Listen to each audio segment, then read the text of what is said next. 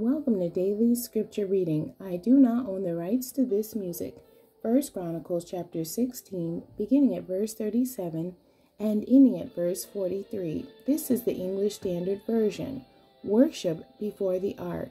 So David left Asaph and his brothers there before the ark of the covenant of the Lord to minister regularly before the ark as each day required, and also Obed-Edom and his 68 brothers, while Obed-Edom, the son of Jeduthun, and Hosa were to be gatekeepers.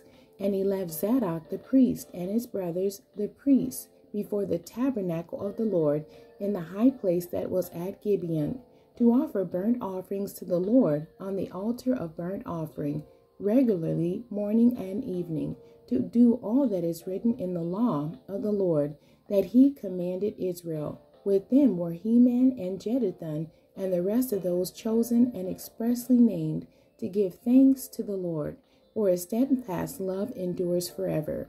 Heman and Jeduthun had trumpets and cymbals for the music and instruments for sacred song.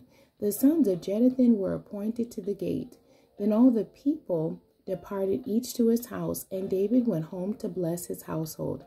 The end. God bless you, and thank you for joining me today.